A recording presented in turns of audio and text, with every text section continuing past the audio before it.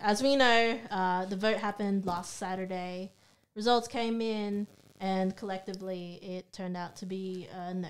Across all of the states. Yes. We had a breakdown of the states where to get the vote to pass, we needed at least 4 states to say 4 out of 7 to say yes. Yep. I believe it's even Northern Territory and South Australia, like they count towards the national vote for some reason, but they don't have their own kind of state vote, I believe. So where do they get chucked in? They get chucked into the national vote. But they don't count as a state. But they don't count because it's territory. Anyway, so the results, if we break it down state by state, so overall it was about 60 to 40%. Yep. I think it was the specific numbers was 61 to 39. Yes. Australian Capital Territory was the only jurisdiction to have voted yes by majority. Is that the smallest territory by virtue of numbers? I believe so. Australian Given the size and the population. Other states. We should probably do a double check on that just to make sure. We can do that in post. But New South Wales was 60% no. We had Victoria with 55% no. Which was a shock a bit to... Well... But... Yeah. 69% with Queensland saying no. Yep. South Australia was also 65% no. And to note here, not one South Australian electorate returned a majority yes, whereas the others had yes. some electorates. Tasmania was 60% no, and Western Australia was 64% no, and then the Northern Territory is 61% no, which is interesting to highlight here. According to the Daily Oz, Northern Territory has the highest proportion of First Nations Australians in the country, 30% of its total population. Remote polling data in Northern Territory suggested Indigenous communities largely voted yes. A similar trend was observed in Queensland. They voted yes, but it was no there? That's what the thing? Well, because it's only 30% of the population, so they don't have the majority of the... They don't have the majority of the... But it had the largest. The 30% is the largest across other states, right? And then, closing it out with ACT with 61% yes. They have 3 federal seats that voted yes. All the pollies are there, though, right? Yeah. We can there's probably a whole lot more information that broke down to again, when it comes down to the numbers, it comes to the demographics, the socioeconomic standing, I think all of that stuff, right? And it's and also alignment with political parties. Ideologies and stuff like that. But I think this is not new information in that heading up to the polling, heading up to the referendum rather, there was polls that basically said indicated no, that no was going to be the majority vote, and it happened pretty quickly. I don't know if I can say this, but I was working in, and we were still counting, and we got told that. But I think it's an interesting one. We obviously we had a reaction to the ad, one of the first ads, yes ads, and we had a little conversation about it, but we haven't delved deep. But I think, we've seen the states. ACT voted yes, the majority no. I think the numbers are the numbers. Australia clearly wasn't ready for what the voice referendum. And the interesting question is why do we think that's the case? I mean, 60-40 is it's not an 80-20. I mean, I don't know how else to kind of look at it. So there are people there, but to get a majority is hard. It was always, statistically, it was going to be hard. And once you chuck in the states dynamics. The closest other than ACT it was being 55%, which is, Which is, statistically, it means that there are a decent chunk of individuals that agreed with the alignment there. But I think there are a couple of different ways we can say. One is I read somewhere that like the Voice result demonstrates like a growing rift between like Australians, and like there was a lot of voices about the Voice in the Aboriginal camp, at least well known, that said no. And I think for a lot of people that were trying to form an opinion, like that seemed quite jarring. Like why, people would be advocates of that. And again, this just goes to show how multi-layered Yes, just the whole never. debate and just the whole understanding of this was, right?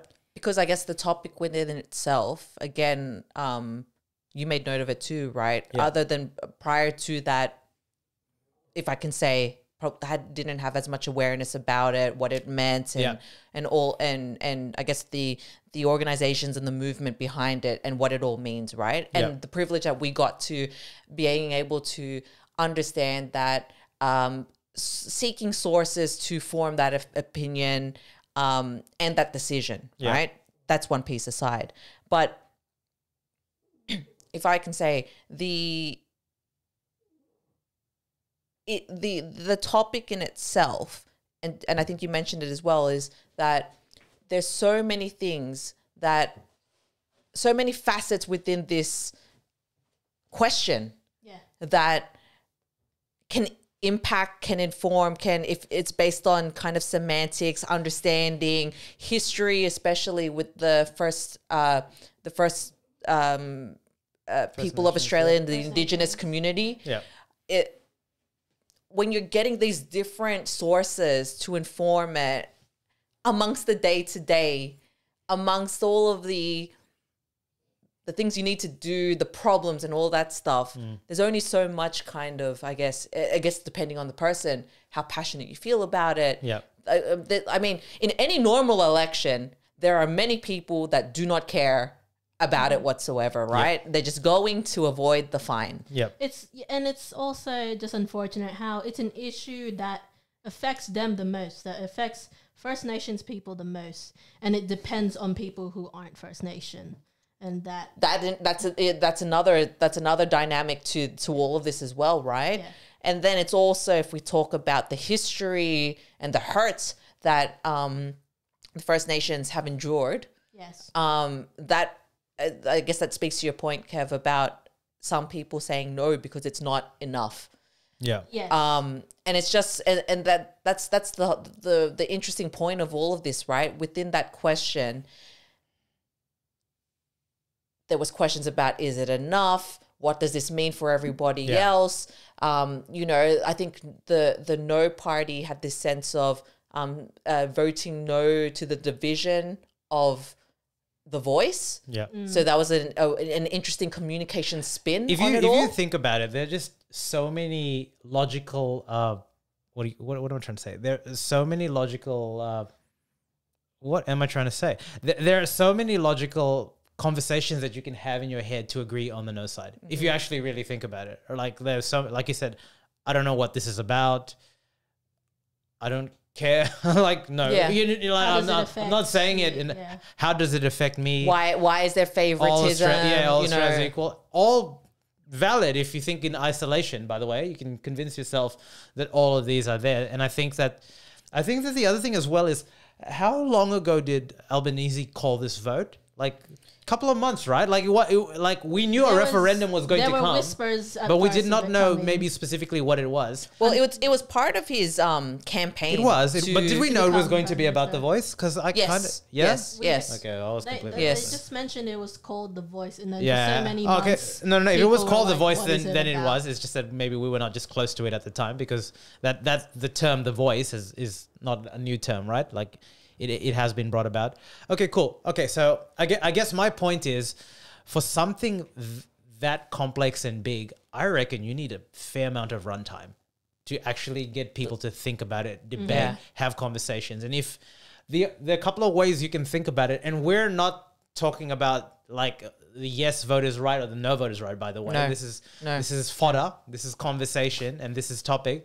This is what this podcast was built about, having an intelligent conversation and sharing perspectives there. But if you were on the yes vote side and you wanted to generally give it a chance, I think you need a year almost. Think about it. If you had 2 months and you got 40%, hey, that's not bad. statistically, I would say that if I had 2 months and it was 80-20, you shot yourself in the foot. Like statistically, you could convince yourself to believe that to be able to change the sentiment over time, you could have it, because there was like a growing sentiment. And again, I don't have empirical stuff to back this out, but especially in Southwest Sydney, where we believe that a lot of people just did not know what the hell it was about. To counter that point, it could be argued by the people that are involved in trying to make this happen that it's been a fight for years, right?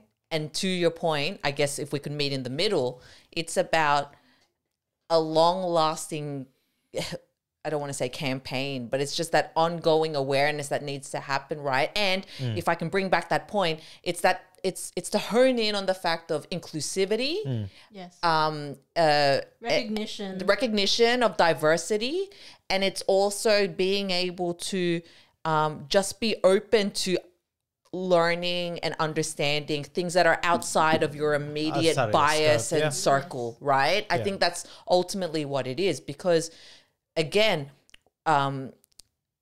not going into specifics, right, where we've got so many facets to this. We've got the cultural differences, where we've got people that are non-English speaking background. Yes. We've got older generation, younger generation, uptake, yeah. you know? Sorry. No, I'm sorry. But like, I would be amazed. Like, this is like, if you're into like data and that, I would love to recut this by demographic and see how big Australia's population is towards, just say, older, and what that vote was. I mean, there's so many tidbits that you could kind of get there, which kind of maybe leads to my next points. Do we think Australia would ever be open? And I think the interesting thing about this that makes it challenging is the voice vote, let's call it the voice referendum, in its current execution, right? But let's call it in its current execution, because the big element about this execution, which made it a referendum worthy, or so the yes voters will say, and I'm saying it like that just to say that I'm not in any side here, we're just Factually, it was called we'll that. say, is the introduction of this within the Constitution. That's why, that was one of the reasons, because no government of the day can simply add things in a constitution, which was a big deal for a lot of people, right? At least for no advocates there. For example, having a voice within Parliament, I'm not sure if I'm correct, but there is an iteration of this that occurs there, and I'm sure I'm not sure because I'm not sure, but I felt my view is if an element of this referendum was not about putting it in the Constitution, you might have had stronger sort of buy-in, because putting it in the Constitution is something that you can't take back. So when you go in the dynamics like that, people are very wary about putting anything in the Constitution. If that, like, let alone, you know what I mean? Anything, period. So I think, like, do we feel in this current execution of what the voice is, that Australia would be open to a yes vote, a majority yes vote, ever? I think down the line. Well, in our lifetime, or what? I hope in our lifetime, I would because 50 years. Look, let's put some empirical like stats on this, right? Where it's the last referendum of this. Yeah, what was the split? In the not even the split.